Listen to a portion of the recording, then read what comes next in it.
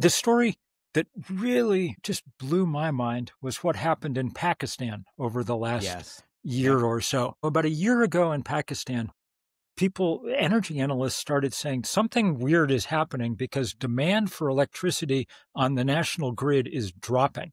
As you know, as an energy analyst, humans never use less energy. Demand number always goes up, as they say. So the fact that it was dropping was befuddling. What was happening here? And then good analysts started looking at pictures on Google Earth. And if you looked at the rooftops of Lahore or Karachi or Islamabad, you could literally watch solar panels spreading like, mushrooms after a rainstorm in the woods. I mean, just the growth was literally week to week.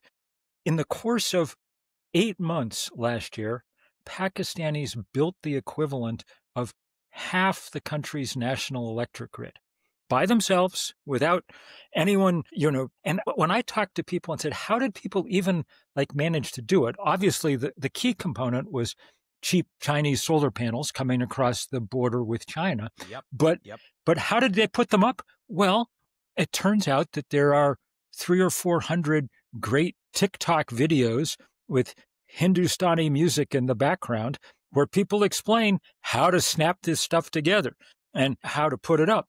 And the bottom line there, the number that killed me was that, I mean, I've spent some time in rural Asia, so I know that the soundtrack of kind of village Asia is diesel generators humming along to pump those deep tube wells that were the residue of the Green Revolution in the 60s. That diesel is usually the biggest input for farmers. It's expensive. Farmers were the first people to really start doing this in Pakistan. They often lack the money to build the steel supports that we're used to seeing for solar panels. They're just buying them, laying them on the ground, pointing them at the sun. Diesel sales dropped 35% last year in Pakistan in 1 year. Those are the kind of numbers that change the world.